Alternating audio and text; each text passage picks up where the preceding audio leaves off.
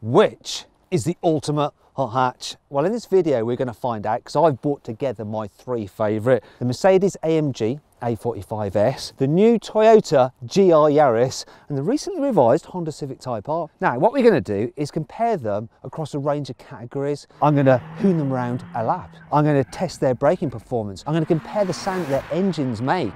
I'm also going to see how close they can get to the claimed manufacturer 0 to 60 time. I'll also drive them in different conditions and do some tests that will matter to car enthusiasts. Then what I'm going to do is mark each car for how well it does in each test. 3 points for a win, 2 points for second place, and just 1 point for the car that comes last. I'm going to tot up all the points, and the car with the most points overall wins. Simple. Let's get on with it. Buying a new car? Then head to CarWow, and my team will help you find your next car at a fair price. CarWow, your one-stop car buying comparison site. Let's start off by talking about the prices, because a hot hatch should be relatively affordable, and this Toyota GR Yaris starts at just under £30,000, which may seem like quite a lot for a Yaris, but it's a Yaris basically in name only. It's a very, very bespoke car. However, you are going to want to spend an extra £3,500 on the circuit pack, so you get a limited slip diff up front, at the back, and some better forged alloy wheels. You have to have that pack, otherwise you're an idiot. And that takes the total cost to £33,500, which is quite a bit. Now, the Civic Type-R is a little bit more expensive, £34,500. But when you consider that it's a bigger car, it does seem like better value than the Yaris. Finally, we come to the A45 S, and it starts from just over £51,000, which is a hell of a lot of money for a hot hatch. As a result, it comes last in terms of value for money, so scores 1 point. The Yaris is second with 2 points, but the overall best value car here is the Civic Type-R, so it gets 3 points. Now, if you are thinking about buying a new car, if you click on the pop-out banner just up there, it should be popping out now, or there's a link below the video if you want to click on that instead. You can go to CarWow, where you can save an average of £3,000 on a new car. Now, if you don't want to do that right now and just maybe at a later date, all you have to do is simply Google "help me CarWow" and take you straight there. And then my team will help you choose the right car for you and get it for a fair price from one of our trusted dealers. This next category is all about fanboy pleasing facts. You know, the kind of information that you can bore your friends with about your car. Fanboy pleasing facts. And in the case of this A45 S, it's the fact that it has the most powerful 4-cylinder series production engine ever produced. Churns out 421 horsepower, and it's hand built by men and women in Alfalterbach, Germany. This one is actually made by a chap called Mark I can't read his last name, he's got a weird signature. But well done, Mark. You built it with your hands. Facts. The Honda Civic Type-R is the quickest front-wheel drive production car round the Nürburgring with a time of 7 minutes, 43.8 seconds. Ow. We've got to stop doing this thing where I get kicked in the arse when I say Nürburgring times. Anyway, bizarrely, this car is actually 5 seconds quicker around the ring than the A45 S, which is Facts. I think I lost him. Anyway, if you want the ultimate fanboy car, it's got to be this. Reason being, this is a homologation special.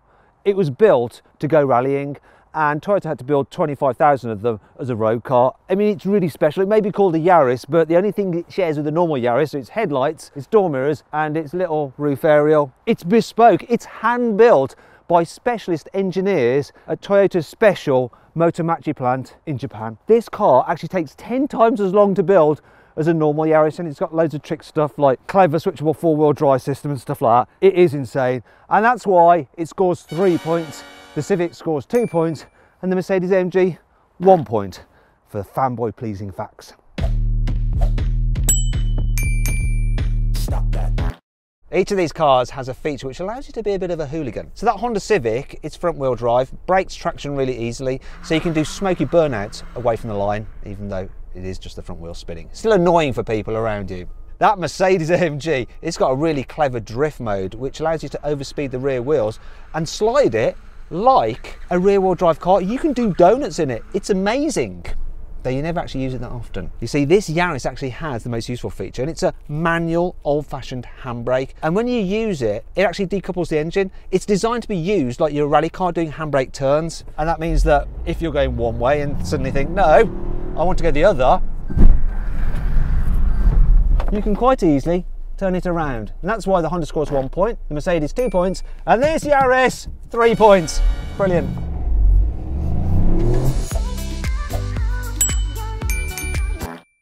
This next category is all about looks.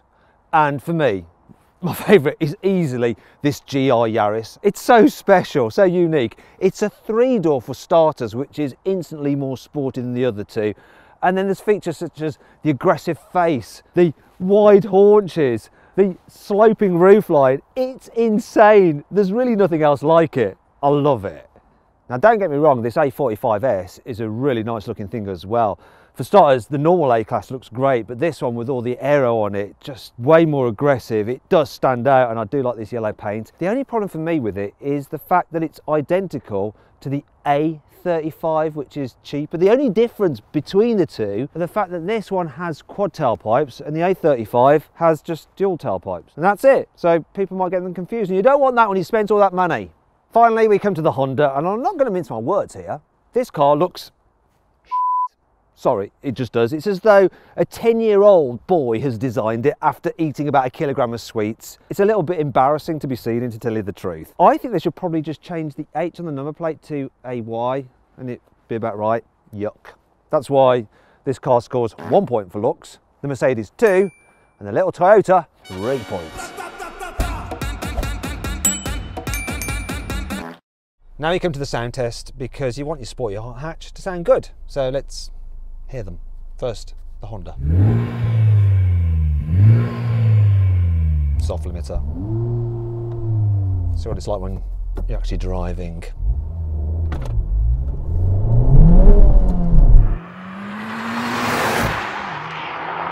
On the outside it's so-so, and on the inside so-so. Doesn't sound great, this. Now let's try the GR Yaris. So, revving at a standstill. Oh, another soft limiter. Sounds sort of all right in here, because you've got fake noise played through the speakers, which I don't like the idea of, but it's actually slightly pleasant on my ears. I know that on the outside, it sounds like a diesel. 3-cylinder rattle. Let's see what it's like when you're driving it.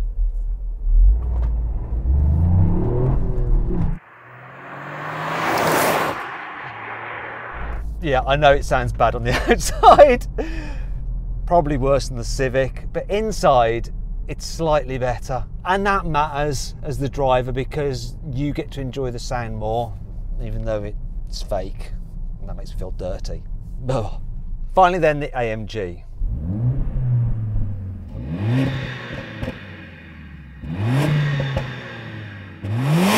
Or you can rev it all the way up. So for the stationary noise test, this definitely wins. Oh, a little pop there. Right, let's see what it's like when you're driving it. Here we go.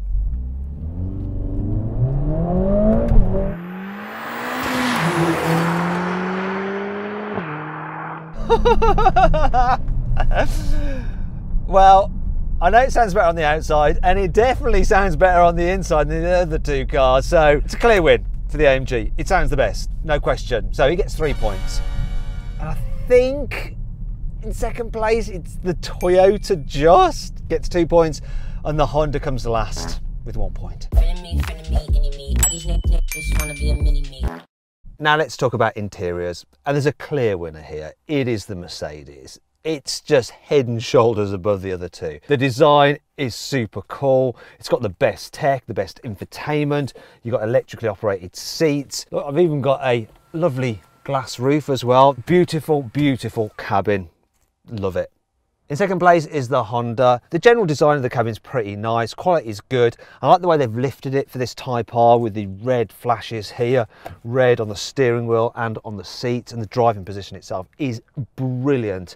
I really love it. And the Alcantara steering wheel, that is just so racy. I like the fact you've got digital dials as well. The only real complaint is the infotainment system, which is poor. Thankfully, you just use Apple CarPlay and Android Auto, so it doesn't matter so much.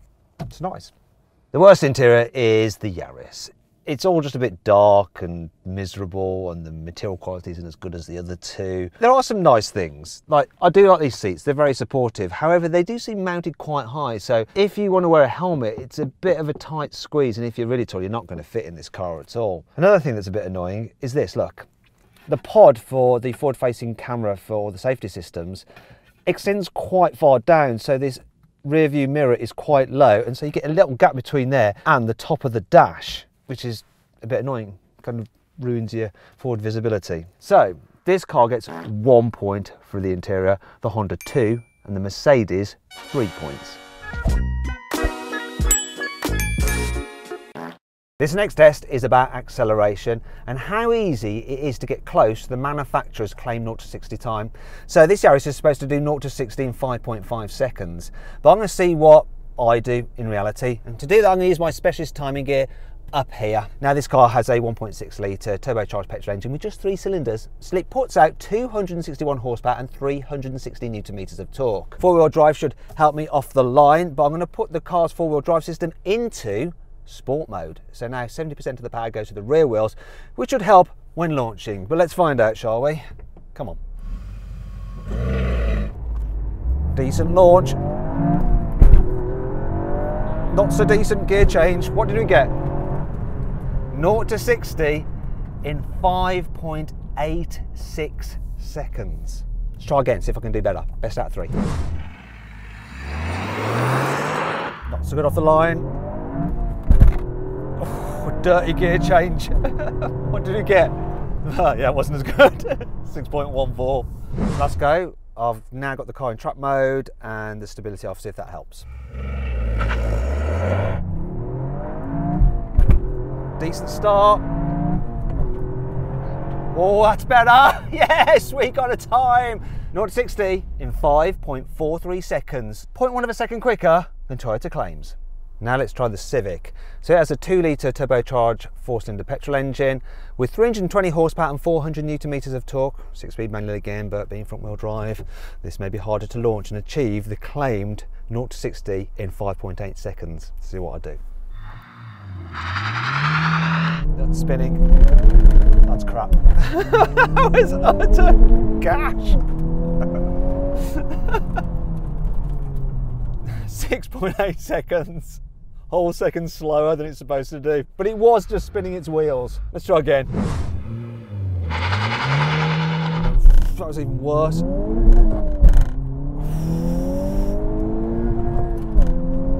Oh, yes! 5.89. Quite pleased with that. For this last launch, I'm going to try just sidestepping the clutch, see what happens. I didn't like that. Oh, yes! Yes! That was wicked.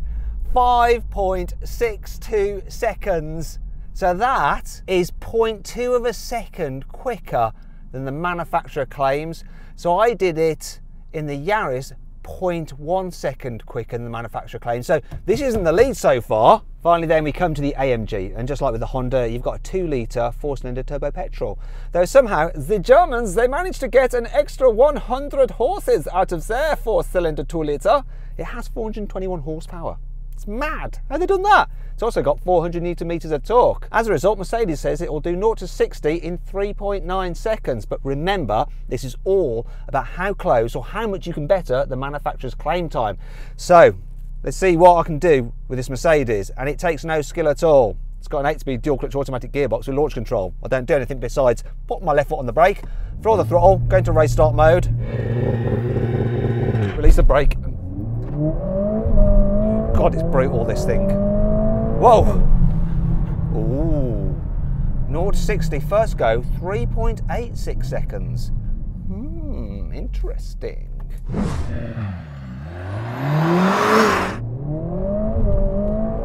That was a bit smoother. And what we got? Exactly the same, 3.86 seconds. Felt better, was the same. Final go. This time I've turned the stability all the way off. See if that makes a difference.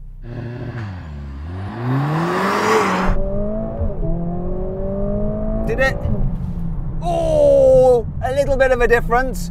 0 to 60 in 3.79 seconds. So what does that mean? Well, when I do the maths, it means that this car did 0.11 seconds quicker than the manufacturer claims. The Toyota did 0.09 seconds quicker than its manufacturer claims, but the Honda won overall by doing 0.18 seconds quicker than the manufacturer's claim 0 to 60 time. As a result, the Honda gets 3 points, this gets 2 points, and the Toyota just gets 1 point. This next category is all about features on the car that boy racers like, and one of them is badging. So that Honda Civic Type-R has this many Type-R badges on it. The GR Yaris has this many GR badges on it. But that's nothing. This car has this many AMG badges on it.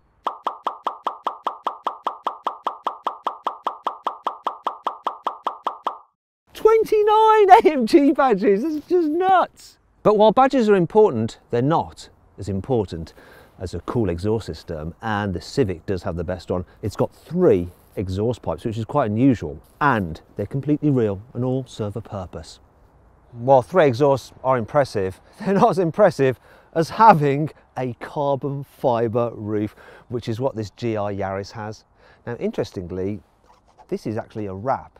It is actually carbon fibre underneath, but to save money, they decided to wrap it rather than lacquer it, because that would have been more expensive. This is what it looks like underneath. Anyway, having a carbon fibre roof means that this car wins for having something that boy racers love. And that's why it gets 3 points, the Honda gets 2 points, and the Mercedes, that gets 1 point. OMW, on my way to you. Now I want to see how good these cars are at stopping. So I'm going to do a full emergency stop from 70 miles an hour and see how far it takes them to come to a complete halt. I'm going to start off with the Civic. It's got 350mm disc up front, gripped by 4-pot calipers, 305 disc at the back, single pot caliper, and it weighs 1,405 kilos. Let's get up to 70. There's a 70.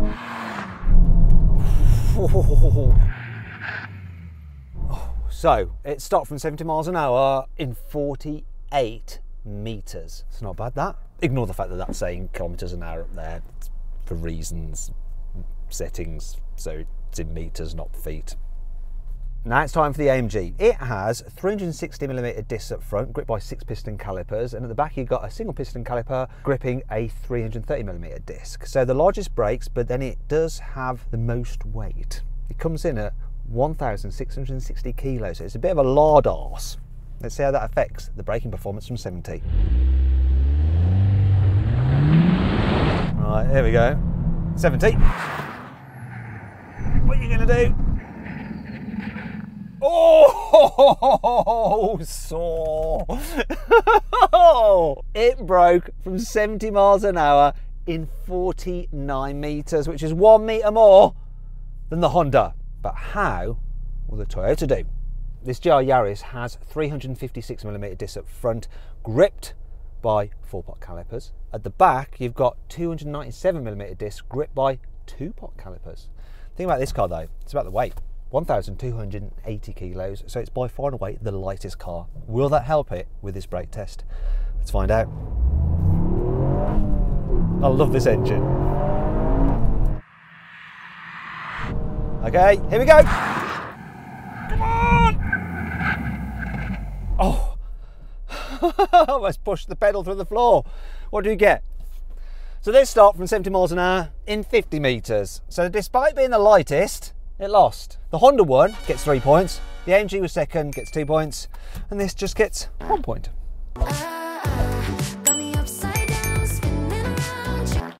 One of the main appeals of hot hatchbacks is the fact that they are hot, but also hatchbacks, which means practicality. Well, it should do. However, it doesn't here in the case of the GR Yaris so much. You see, it's a 3-door only, which means it's a pain for people to get into the back seats, especially as this driver's seat doesn't slide forward. The passenger does, but for some reason, driver's seat, no. So I'm going to have to get in this way. And then when you are in the back, that sloping roof line, which makes the car look so cool, means that rear headroom is awful. Then there's the boot, really, really small. You can only fit 3 airplane size carry-on luggage cases in the boot underneath the load cover. Not so practical after all. Thankfully, this AMG has rear doors, which means it's easy to get into the back.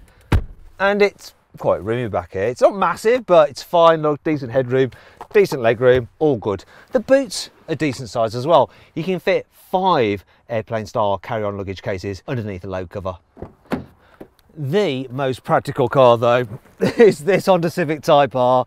It's really roomy here in the back, noticeably more so even than the Mercedes. It's a great car for families, especially as you can fit 7 suitcases in the boot. Really impressive. Not so sure about this though. Fake carbon fibre on the seat backs. Anyhow, despite that, it still wins 3 points for practicality. The Mercedes gets 2 points, and the little GR Yaris, just 1 point. If you buy a hot hatch, you're probably going to want to take it on track at some point. So I'm going to compare these cars on a circuit, starting with the Civic Type-R. Now I'm going to drive them around this little sprint course and time them, see which one does the quickest lap.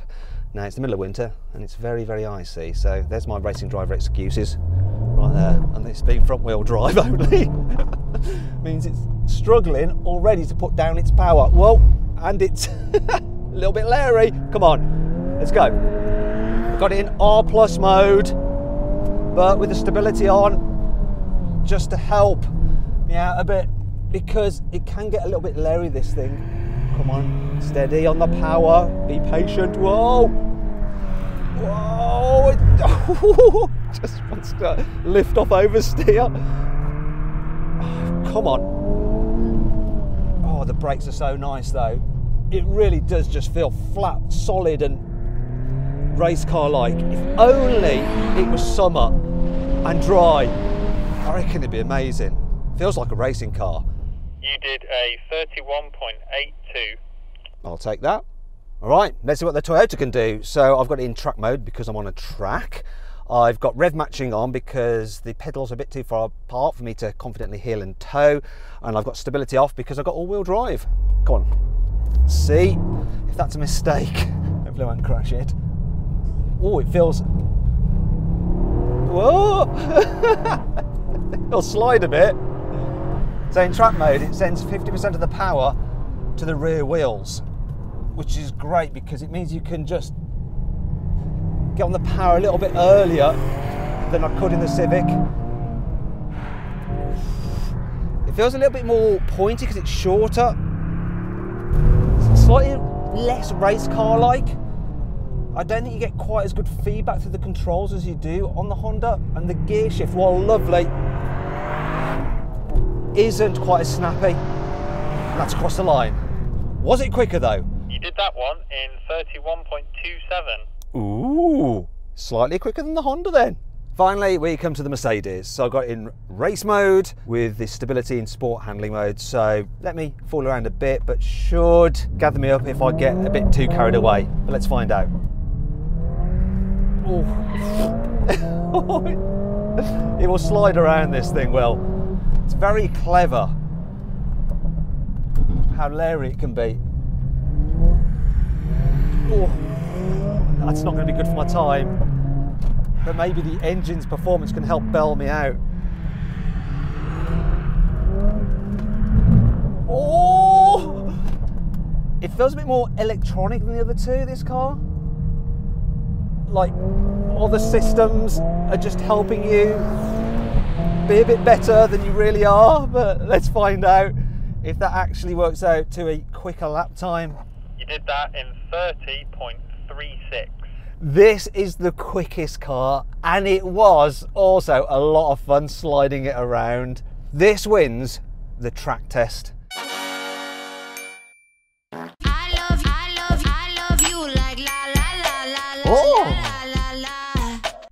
While timing these cars around a circuit is all well and good, what really matters for a hot hatch is how much fun it is to drive on a twisty road. And this A45 S is an absolute monster It covers ground so quickly and so effortlessly. You'd be amazed how quick it can go. In fact, in some ways, you can go too quick in it because you're hooning along, having fun.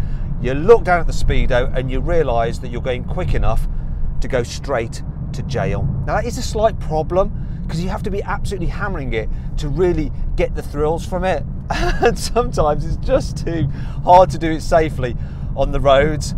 Another slight detraction is the fact that it's automatic. Yes, you can change gears yourself by pulling on the pedals, but it's not as involving as having 3 pedals and a manual gear shifter. But still, this thing is epic and really good fun. Jumping out of the Mercedes and into this feels a lot more analog, whereas the Mercedes more digital. You feel that its systems are just helping you a bit more. This, for starters, has a manual gearbox and 3 pedals, and the placement of the pedals is perfect for heel and towing, which just adds to the fun. And this is an amazing car. There's just so much feel through all the controls. It's absolutely epic.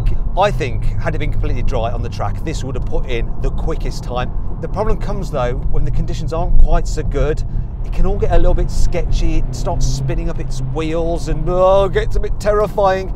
And really, on an unfamiliar road, you can't cover ground as quick as you can in the Mercedes. However, generally, most of the time on a twisty road, you just get a little bit more back from this car. You feel like you have to work harder at it. And so ultimately, it's just a bit more fun. Finally then, we come to the GR Yaris, and what an amazing little car. So this combines the sure-footed ground covering capability of that AMG, but with all the tactility of the Honda. I'm absolutely in love with it. Now, being small, you can really thread it down a twisty back route, full of confidence, and obviously you've got all that grip from the 4-wheel drive system. It's insane how quick you can go in it. You can still have fun at lower speeds than in the other 2 cars. There's just something about it. Part of the reason for that is that you can change the 4-wheel drive system from sending 60% of the power to the front to having 70 at the back when you're in sports mode. So you get pushed out of turns and it feels like a sports car, not like a Yaris hatchback. Though of course it's not really a Yaris hatchback at all, is it? It's a homologation special rally car. And what a little thing. It's just nuts. Cars like this will not be built again. This is a watershed moment. Anyway, enough of all that. I need to give you some scores. I'm gonna give the Yaris 3 points. It's just so epic. 2 points go to the Civic because it is a load of fun. It's just marred slightly that if the conditions aren't bang on, it can be a bit of a pain to drive. And 1 point to the Mercedes because while it is brilliant on a twisty road, it's almost a little bit too easy. It's not as involving as the other 2 cars. The final challenge is what these cars are like as daily drivers, because the thing about hot hatch is it's often your only car. So you need to be able to use it for just general commuting and driving around town, and it shouldn't get on your nerves. I'm going to start off with this Toyota, and it's actually surprisingly good. Round town, being small makes it dead easy to drive and nip through traffic, makes it easy to park. The only downside is that the rear window is quite small, but it doesn't matter because you've got parking sensors and a rear view camera, which is fairly decent. Another thing that's good about it is the fact that while the suspension is on the firm side, and it's even firmer still with this track pack, it's not bad.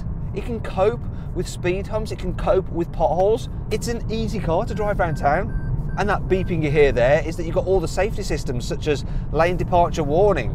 Now what's even more important is that when you get on the motorway, this car has a feature which is brilliant and it makes it easy to live with.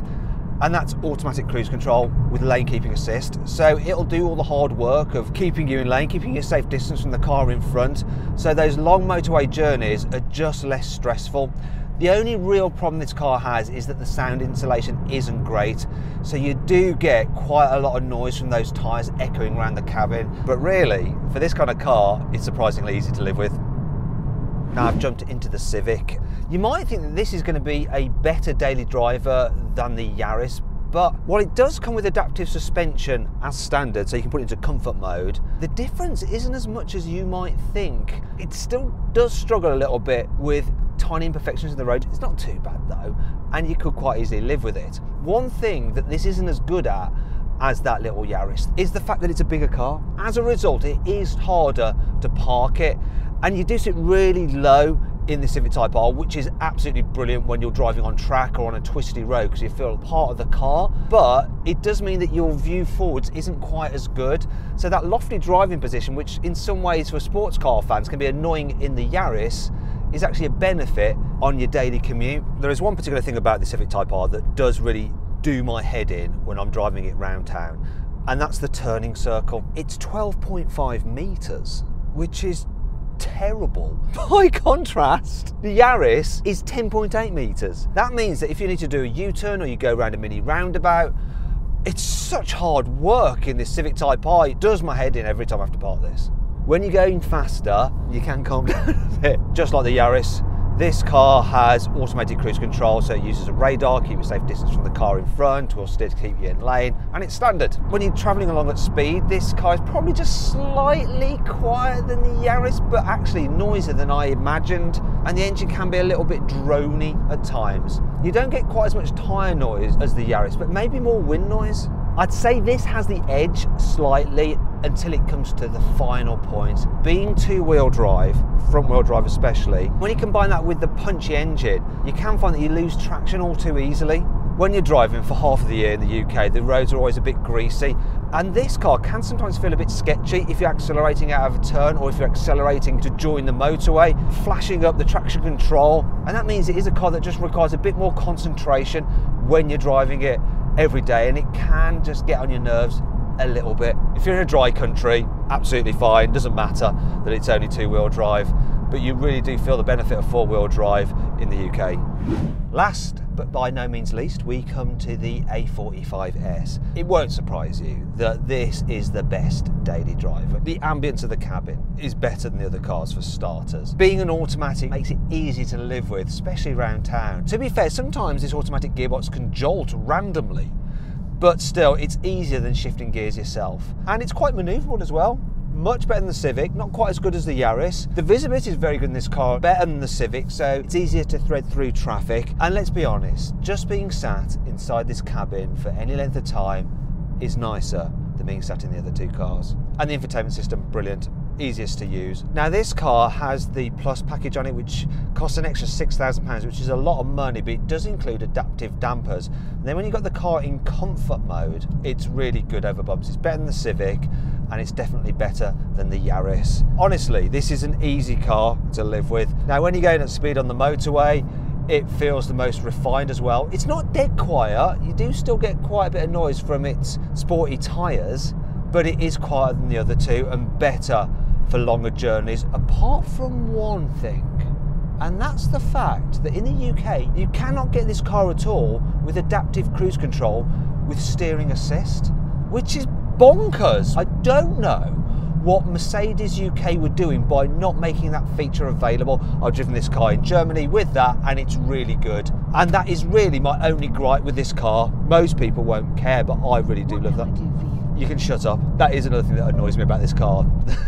She's always chiming in when you mention the M word. Anyhow, despite the fact that you're always interrupted by the voice recognition system and you can't get adaptive cruise with steering assist, this is still the best daily driver. And so it scores 3 points. The Yaris just about edges the Civic, so he gets 2 points, and the Civic comes last with 1 point.